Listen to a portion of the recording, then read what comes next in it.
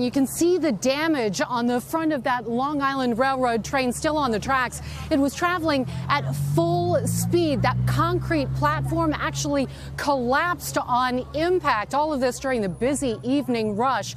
All 3 people in that car were killed and at least 7 train passengers injured. It's not clear if the driver of the car was in a hurry, but their actions last night cost 3 people in the vehicle their lives and created a terrifying and chaotic scene at this Long Island Railroad crossing. Very scary. It felt crazy. It was nothing that I've ever experienced before. Authorities say the driver tried to beat the gates by going around them. The gates were down, the lights were flashing. The car was hit by a train leaving the Westbury station. It was then immediately struck by another train heading in the opposite direction. And that's when the front 2 cars of the westbound train came off the rails. The platform was damaged.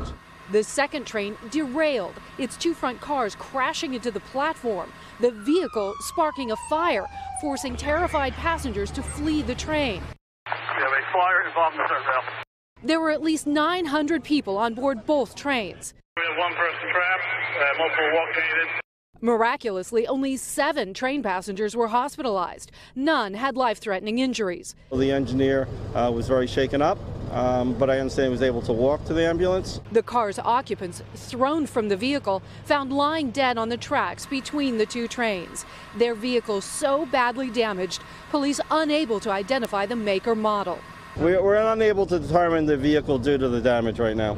The problem of gate crashing when drivers run safety lights and push through barriers has been increasing in recent years, and the Long Island Railroad has been trying to combat the problem. Officials say trying to beat an 800-ton train can have deadly consequences, like they did last night.